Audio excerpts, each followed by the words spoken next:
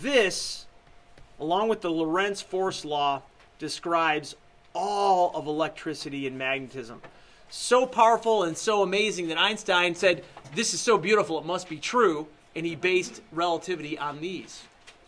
Okay, here are Maxwell's amazing equations. The first one that we covered is called Gauss's law, and it's like this. The integral, and this here, this circle, it's the same darn circle, but it means something different. This means a closed surface. That's what that symbol there means. It's a closed surface. By the way, how do you tell if a surface is closed? It's got to have two things. Two places you can be. If a surface is closed, you only have two choices of where you can be. Inside it or outside it. So a closed surface has an inside and outside.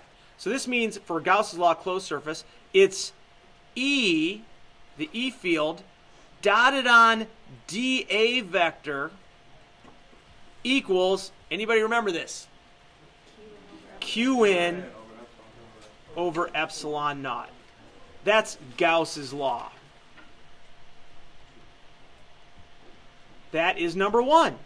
The next equation is very simple, and it's the same thing. That's a closed surface. This one is called Gauss's law in magnetism. What is the total magnetic flux? Any closed surface that's got an inside and outside. Magnetic field lines go in, and then they have to come out. So it's going to be 0. So this is called Gauss's law in magnetism.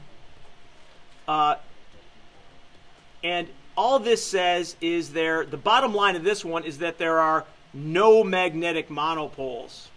Now, hopefully you guys will find a magnetic monopole, then we can dump this one. It actually becomes way more symmetrical. If you find a magnetic monopole, this gets to become Q magnetic in over epsilon, or over, actually it'll probably be mu naught in there. I'm not sure what happens, to be honest. Right now, there'll be another constant. It'll be some other, it'll be the magnetic charge there. Probably, my guess is times mu naught, but I honestly don't know. I haven't looked into it. Okay, next up is, so those are Gauss's law. This one is, the next one we have is Ampere's law. This, unfortunately, this circle means a closed loop. Why they made the same symbol to mean two different things, I do not know. This is a path integral, meaning you integrate all over a path. And this is that B dotted on, I'm going to use the AP equation version. I like DS because that always reminds me of an arc, but they use DL, so we're just going to use that. B dot DL equals, now let's see if you guys can remember this. This is the one that's pretty messy. I'm going to show you two versions of it. This is the nice clean version, mu naught times I plus ID, where ID is the displacement current. That's the nice, the clean version. You can also write that as mu naught times I plus mu naught times, this is the displacement current. It's epsilon naught times d phi e dt. And so what this tells you is that, and by the way, this is called right there, this section right there is called the displacement current. It's not a current, it's a changing electric flux. This basically tells you that a magnetic field may be created by a current or by a changing electric flux. The last one, last of Maxwell's equations, is this one, and this is Faraday's law, and that the EMF, so this is another closed loop here, this is E dot DL, and I like DS, but the AP folks like DL, so we'll use that. E dot DL is the negative rate of change, negative d phi b dt. Now, if you guys find some magnetic monopoles, then we probably could have magnetic current, but at this point, we don't have that. If we find magnetic monopoles, all these equations become much more symmetrical. This says you can create an EMF, a changing flux, changing phi B creates an electric field, or an EMF. I'll do it like that, EMF.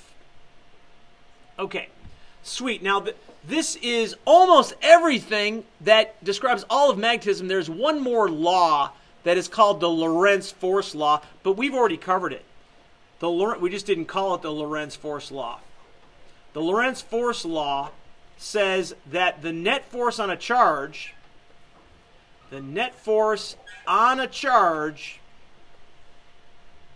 equals, what is the electric force on a charge? Q times what? E. QE. QE, that's a vector. This is a vector too.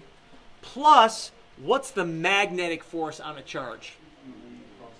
QV cross B. With this law, we have completed the description of everything that is known about electricity and magnetism. Gauss's law describes how charge creates electric fields. Gauss's law in magnetism just describes how there are no magnetic monopoles. The magnetic flux through a closed surface must be zero. If magnetic field lines go out of it, they must come back in.